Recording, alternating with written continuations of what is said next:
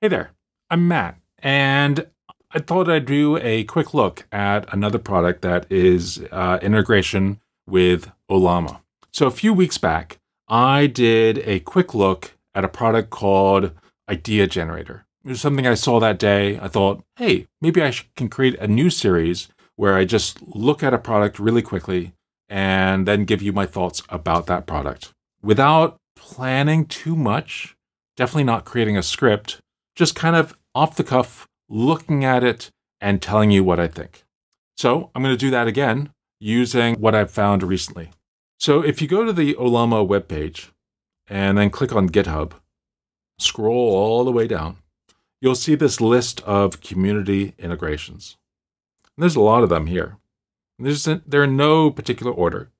And so I've got my own version of this webpage, and then we can click on Annotated List.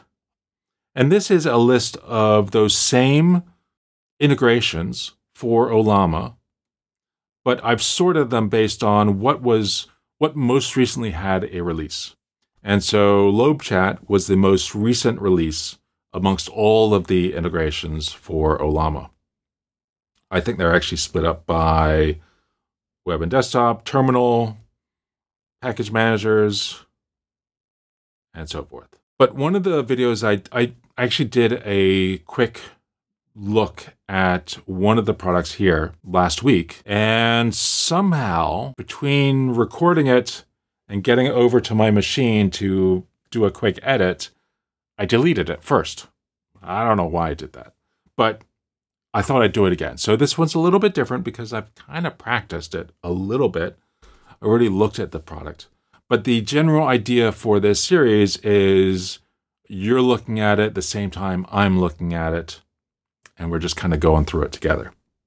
So if we look at the link for Hollama, we go to this GitHub page, and I can see it's written in, it's an Electron app. Minimal web UI. It's got a download for Mac, Windows, and Linux. Zoom that in a bit. Mac, Windows, and Linux. You can host it with Docker, it looks like. But I've gone ahead and downloaded the most recent release, this release, which was updated 18 hours ago. You can see that it builds releases for Linux and Mac, ARM64 and x64, and then Windows. So I've already done that, and here it is. So we can see the application is split up into 4 main sections, I guess, on the left side. There's sessions, knowledge, settings, and MOTD, message of the day. So you can take a look at the message of the day and see what's been updated more recently for the product. I see there's a desktop app. Some of this we've seen in previous versions, the version I looked at a week ago. Some of this stuff was there, but as more gets added, he's basically updating this page.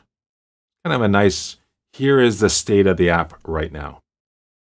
Looks like last time I looked, it was just available in English and Spanish, but now it's also available in Turkish and Japanese. Interesting.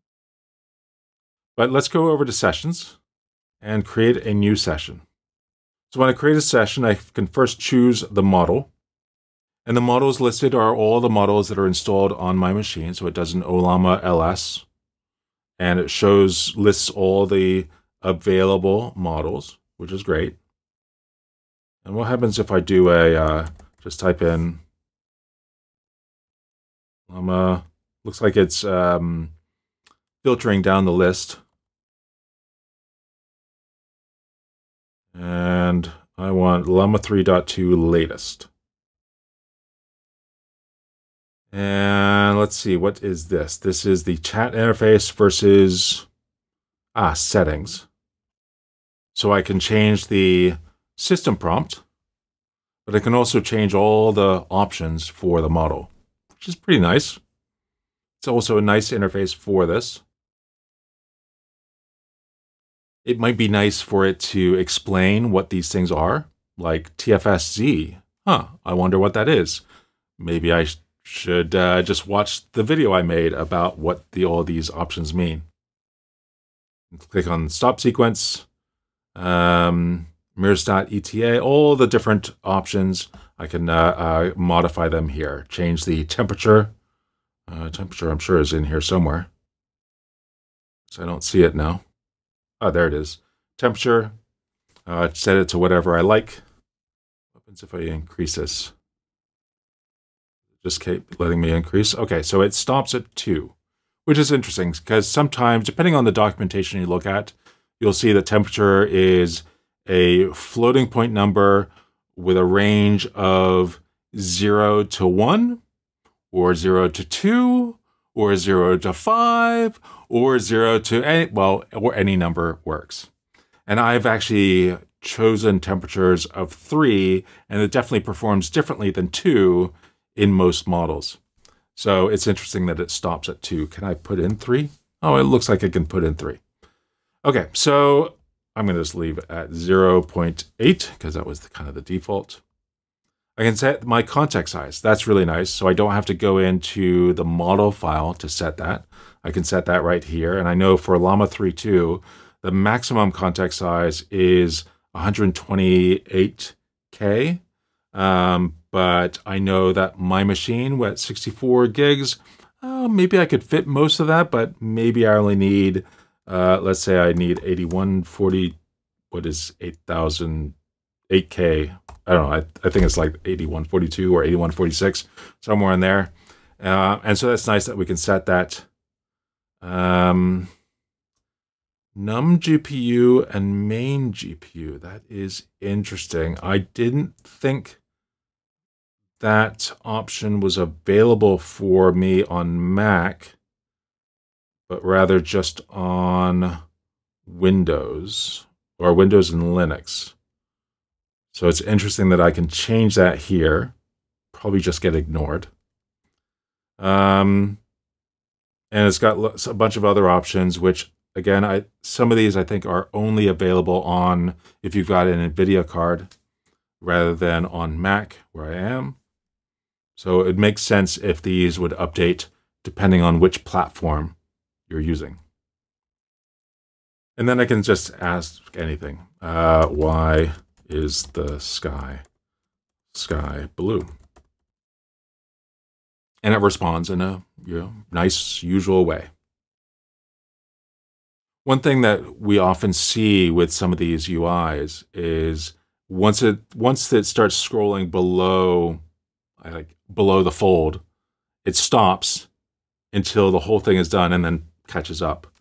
But it looked like it was scrolling as we go along. It wasn't that much, but let's see, what else can we do here? So anyway, that's pretty interesting. One thing you might have noticed in the settings is system prompt.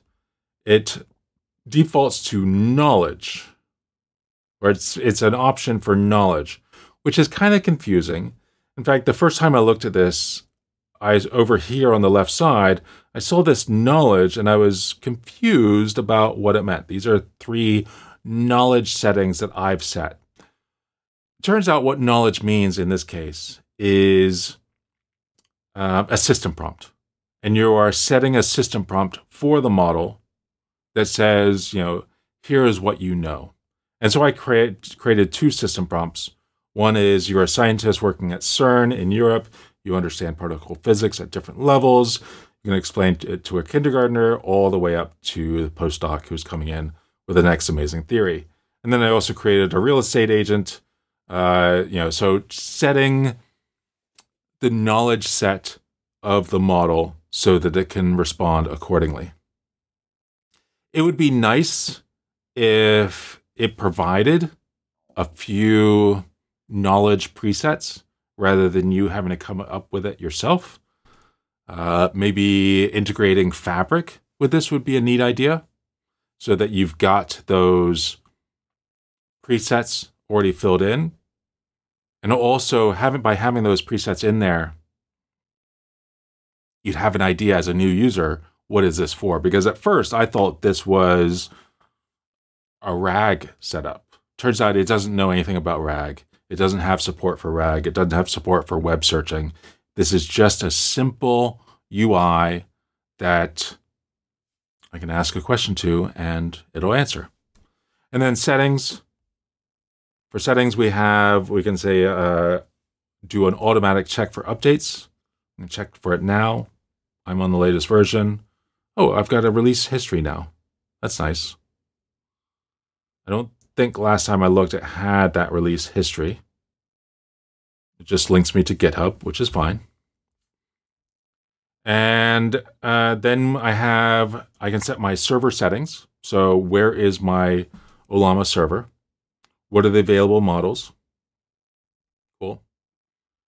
And then I can pull a model. So if I know the name of a model, like let's click on Ollama's library.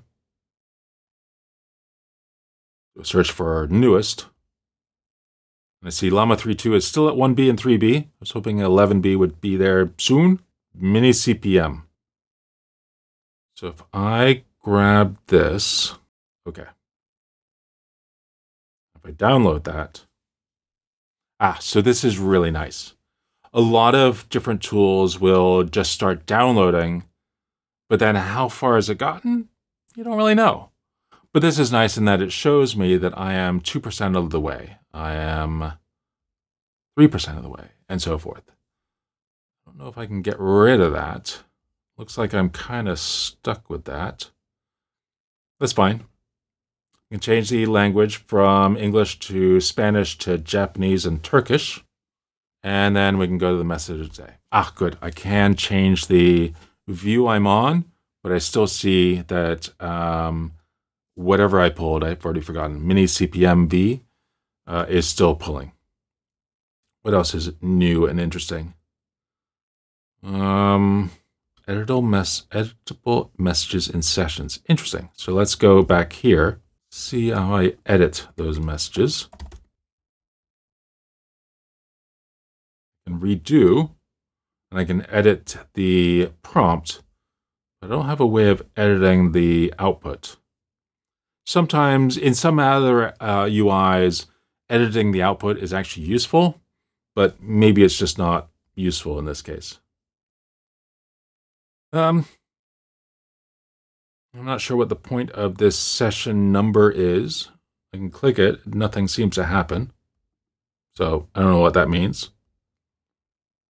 For some people, they will appreciate the fact that there's a dark mode. I hate that.